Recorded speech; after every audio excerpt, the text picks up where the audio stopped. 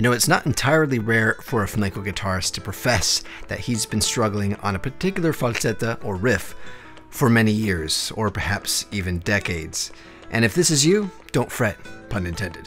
Here are a few reasons why you probably haven't been progressing on the flamenco guitar, accompanied also by some useful steps you can take to eliminate stagnancy, which has been standing in the way of you mastering the flamenco guitar. So let's get started. Vamonos. So the first thing that might be holding you back is a lack of reference. What are you listening to? What are you trying to replicate? For example, are you playing a Bulerías falseta or a Fandango's falseta? Do you have a point of auditory reference? For example, like a digital recording or a YouTube video? Or have you perhaps never actually heard the falseta that you're working on? Perhaps you learned it from a book with tablature or standard notation, but have no idea how the falseta is supposed to sound, right? Are you familiar enough with the palo you're playing and its compás? In other words, are you familiar with the song form and the rhythm that goes along with it? Those are some questions you can ask yourself, and then here's what I would propose to you as a solution. You will become a better guitarist by stealing falsetas from every available source that you like. So you need to copy, you need to mimic, and you need to imitate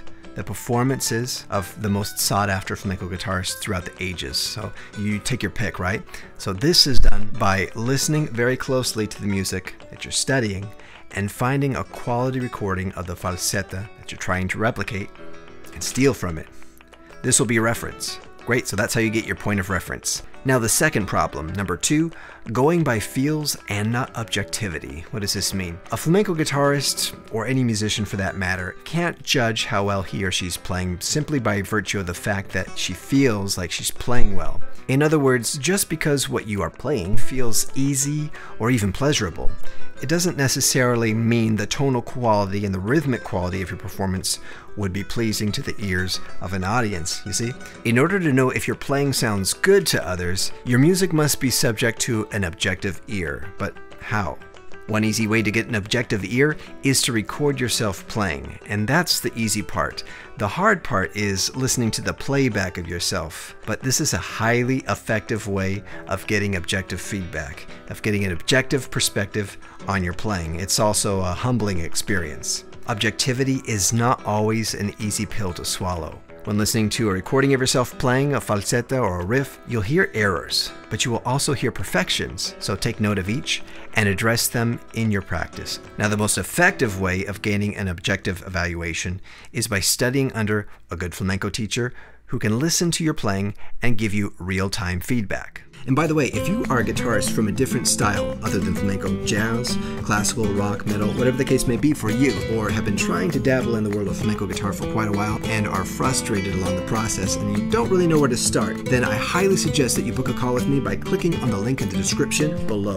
Let's get started you on your journey right away. Number 3, not spending enough time studying and practicing. So what's study anyway, and what is practice? How are they different from one another? Well, study is the process of absorbing the music, in this instance a falseta or a riff, and transferring it over to your instrument. Practice is the process whereby you interpret the music on your instrument repetitiously in order to master a skill or a set of skills. For example, alzapua or picado. And of course, it can't be stressed enough that consistency is the main key. So putting in the time is one thing, but it must be consistent. You shouldn't expect really have any progress if you're playing 1 day a week and then you go 7 days without practicing or listening, studying, or anything like that, and expect to get any really meaningful results. Now, hopping back to studying, the optimal way to study is by creating an environment with 0 distractions. Avoid listening to the music you wish to replicate through little speakers on your mobile device. You need to really hear the notes. Listen to the music in a comfortable, quiet room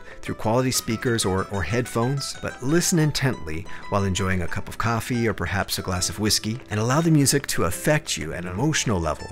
So this will help the process of memorization. Imagine to the best of your ability how you would approach the falseta or the riff or the piece with your own hands on your own guitar.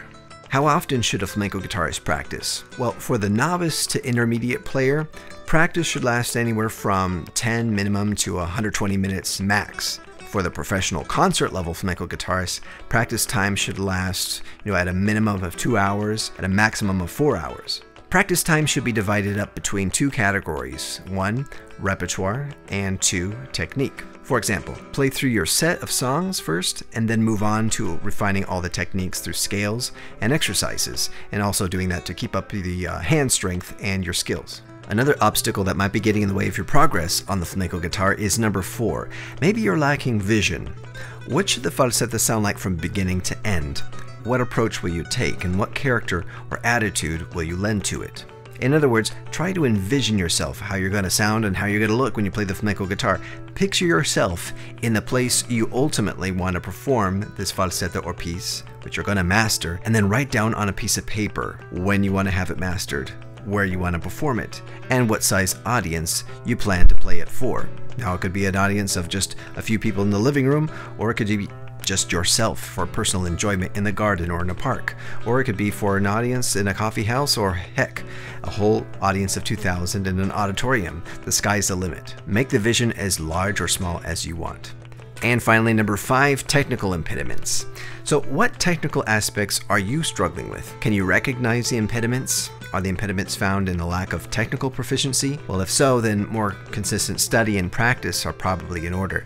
Are the impediments found in a physical problem, for example an injury or deformity? If so, then explore devices to assist you, such as a footstool, ergonomic guitar support, etc. There's a lot of things available nowadays. Now, if you are experiencing pain while playing or are recovering from an injury, then I highly recommend that you pick up this book right here. It's by Virginia Asagra Rueda. It's called The Healthy Guitarist: How to Save Energy, Avoid Injury, and Get More Out of Your Playing. It's available wherever books are sold. So review this list of stagnancy pitfalls from time to time, especially if you observe that your progress on the flamenco guitar seems to have diminished. Also, reach out to me if you have any questions about any difficulties between you and your flamenco guitar. And that's it. Thank you for watching, and please do me a big favor by supporting this channel by liking the video right now before you bail, and also hit subscribe to get notified every time I make a new video. And a special thanks to our Patreon supporters over at patreon.com/flamenco4you, who brought you this video with their generous financial support. If you'd like to become a supporter of this channel, go ahead and click the link in the description below to do that. When you do support the channel, you get access to all my printable interactive tabs and backing tracks to my lessons. It's my way of saying thanks. Till next time, take care.